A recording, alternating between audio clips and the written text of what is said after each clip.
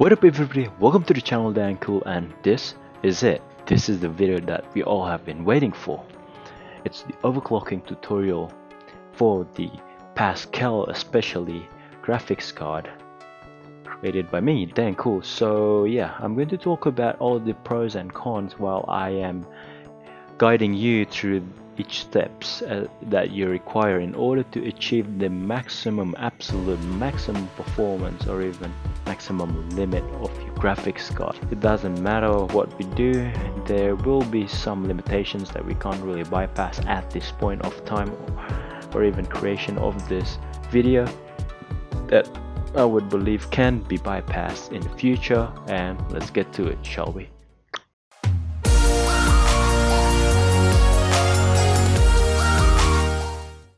Okay, let's jump into the PC, shall we?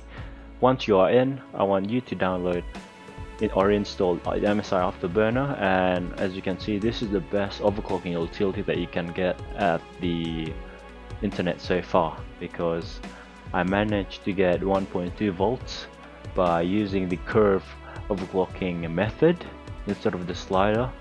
Well, you don't really require doing this, but if you would like to, I would highly recommend to do the sliding method, because I managed to get the highest overclock on this GPU. So before you want to start overclocking, go to your settings and please ensure that all of these config are ticked in order for you to get that constant voltage as well as the extended compatibility for your graphics card. After you are done, it might ask to restart the application. Do it if you haven't, and let's go start doing overclocking, shall we? Alright, this first guide is dedicated for those who seeks basic overclocking. Let's start, shall we? If you want to put everything on stock except core voltage, you want to keep that at 100% at its max, and try to put your core clock up to 25 degrees for those who are doing water cooling overclocking, and we shall see the performance from Firmark.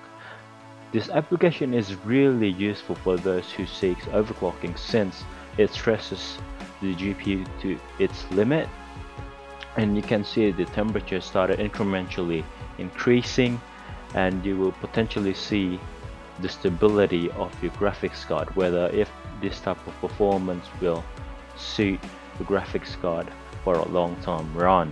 And as you can see, we are sitting at 55 degrees Celsius with a core clock of 2114 megahertz, and as you can see, you must run this at least 10 minutes or even start playing games that is really demanding in order to see this type of stability. We just finished with the basic overclocking. Let's jump to advanced overclocking for those who seek the most out of their GPU performance, and this is it. You want to press Ctrl F and it will show you curve overclocking method. By doing this, you can precisely control where your GPU frequency have to be locked on when it's being fully stressed.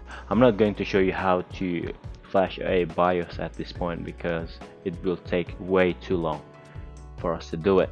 So here we are in the curve overclocking method, and in my opinion, you would like to go step by step.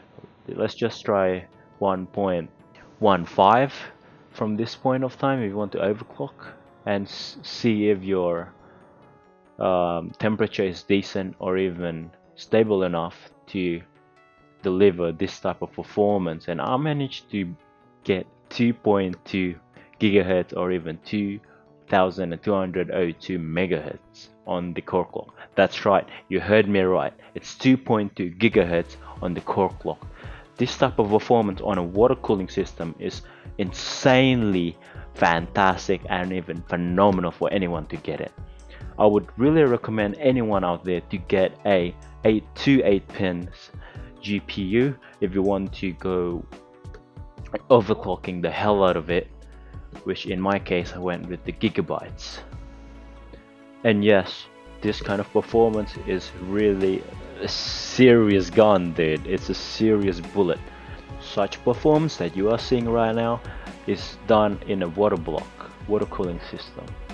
Just ensure that your GPU frequency is stable enough to accept such frequency at the long run as you are overclocking. So conclusion time. You might be wondering, why are you doing such insanely crazy things, DankCool?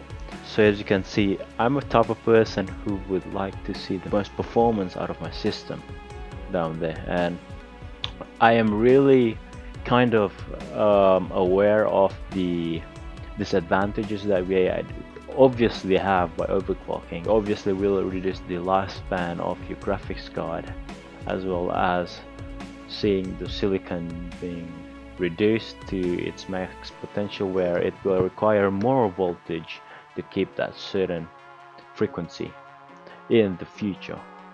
And trust me guys, this type of performance, not many have done it, especially with Overclock. I mean, maybe they are out there that have done it.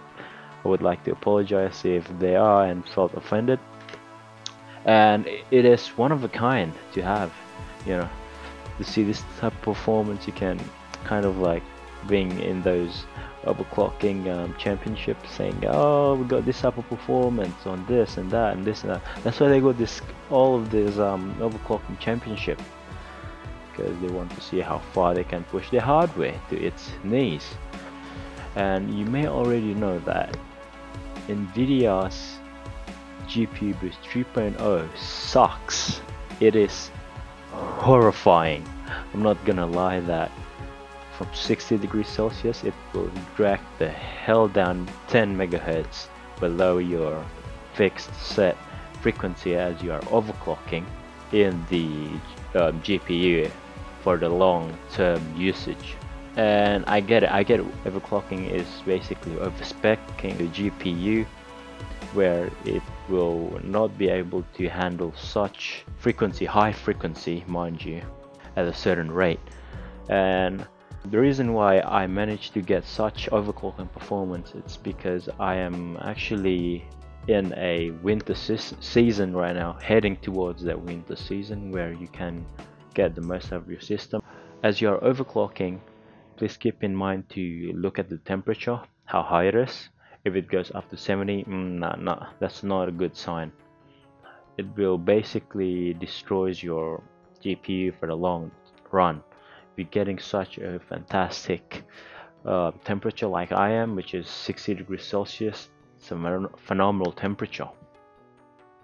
And if it goes to 65, it's fine.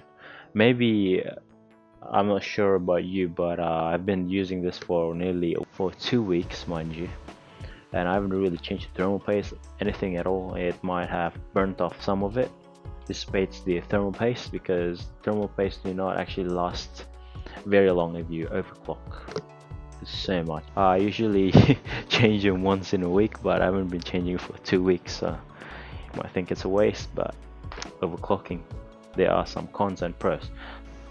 Alrighty, let's talk about the pros or even cons by doing overclocking. As you may already know, overclocking is basically overspeccing your hardware, any kind of hardware. In this particular video, we're overclocking or even overspeccing the GPU, and it will come to a cost.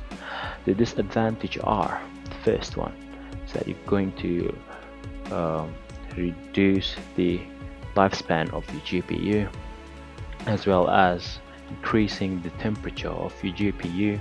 Can be the core clock, VRM, memory, depends which one you really overclock the most will produce the heat. I do believe it will be the core clock on this one, because we pushed it to 2202 megahertz, which is 2.2 gigahertz in this case. And yes, it is actually will come to a some benefits that you will basically receive, such as higher FPS, low frame time.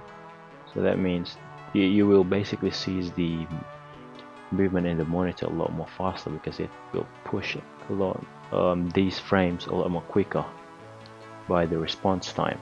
I'm saying, yeah, higher FPS, which will really affect those that doing high gaming, high resolution gaming, such as 4K with everything on ultra or even maxed out. This can affect those people.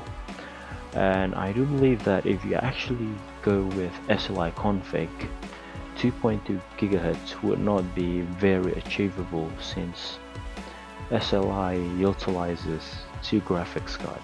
Am I right? Yeah, I am right, and I have actually done it on some previous graphics cards that will increase the temperature by quite a lot. But that's it from me, guys. I will see you in the next DankCool video. Peace. Shh.